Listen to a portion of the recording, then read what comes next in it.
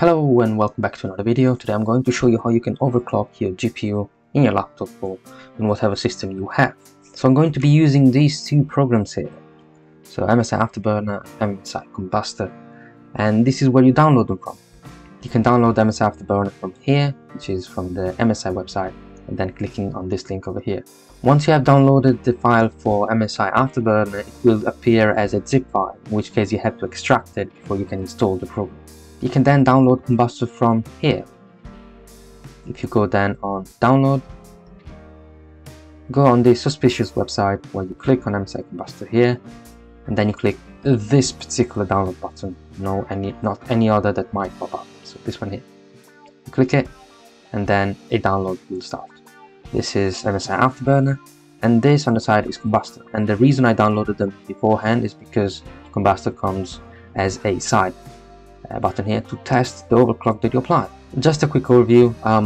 When you download the program, it will default to the normal graphic card or the integrated graphic card that you have. So I suggest switching to the desired graphic card. I don't know how many graphic cards you have. You might have SLI, for example, in which case I'm pretty sure you know how to use the program already. Now then, quick overview is you have core clock, memory clock, power limits, temperature limits, and fan speed. Now these are not available to me because of the motherboard in this laptop.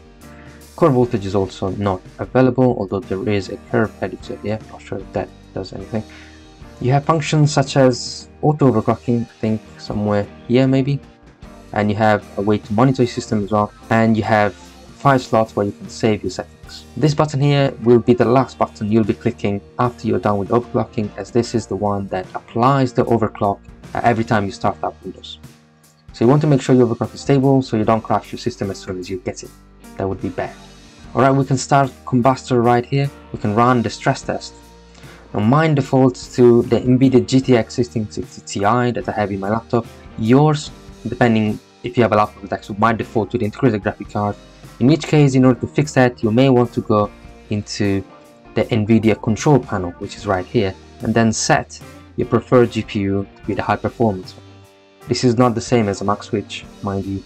It just forces the program to use the NVIDIA processor for the actual calculating the frames and stuff. Alright, so Kombustor is running, and we can now start to apply overclocks. Now these are random values that I had from before, so let me just set them back to 0. So what we want to do is start by an overclock. I would recommend a +50 on any system. So what you want to do after you set the core clock, which is the first one you want to set.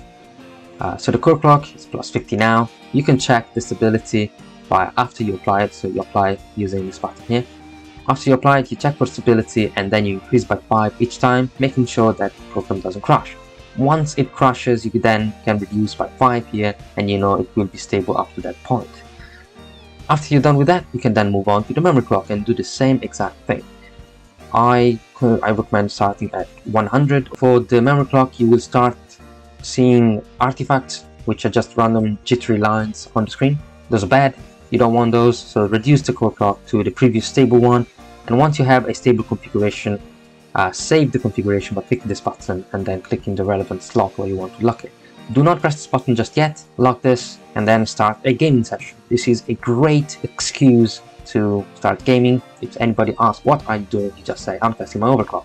So once you play it for a couple of hours and you see that your overclock is indeed very much stable, you can return, unlock the slot, click this button, and then lock it.